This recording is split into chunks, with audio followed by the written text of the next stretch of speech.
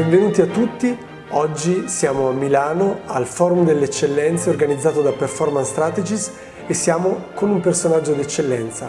Siamo con il massimo esperto mondiale di tecniche di apprendimento rapido, dell'innovazione e della creatività per la mente umana. Siamo con il creatore e l'inventore delle mappe mentali e un autore bestseller. Siamo con Tony Buzan. Quindi benvenuto in Italia. Benvenuto. Buongiorno. Buongiorno. Quando ha avuto l'intuizione delle mappe mentali? E se può spiegare in breve anche per gli amici che non lo conoscono cosa sono le mappe mentali? Perché a volte vengono confuse con i diagrammi di flusso, con le mappe concettuali, ma c'è una differenza fondamentale. When did you had the first intuition of mind mapping, and if you can explain in few words what mind maps are and which are the difference between mind maps and flux diagrams and so on, because in Italy sometimes there is a little bit of confusion about that. Oh, of course, of course. When I started, I realized that my notes were boring. They were only one color. One color was monotonic, monotonous. And monotonous is boring, and therefore I would forget. I couldn't create, couldn't think with those notes. So I began to underline only the keywords. So I took all the keywords, which was only 10% of what was necessary. So I took the keywords and then I linked them together, associated them. And I thought, that's better.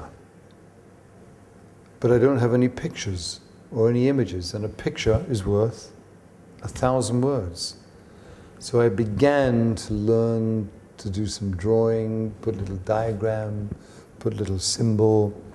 So I had images, I had keywords, I had ideas, and I made the connections like branches in a tree. And then I put colors, because colors stimulated the brain.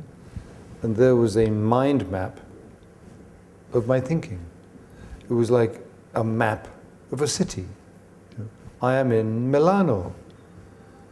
I need a map to go to the Basilica, to go to the cathedral, to go to the restaurant, to go to the theater, to go to the sports, and I want to know the roads to get there. The mind map helped me navigate my thinking, and suddenly I could get there, and I knew how to get there. If I didn't need to go there, I still knew, so it was all clear, everything clear, and that was how I invented the mind map.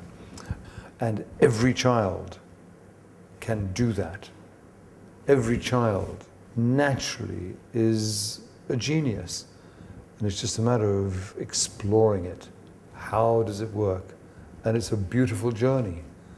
And every child, if I speak to 1 billion children, every one of you can mind map. Every one of you can think. Every one of you will remember beautifully. You are brilliant, and it's just a matter of learning the thinking tool. It took me 30 years to work it out. We can now let people know in 10 minutes how to use the brain.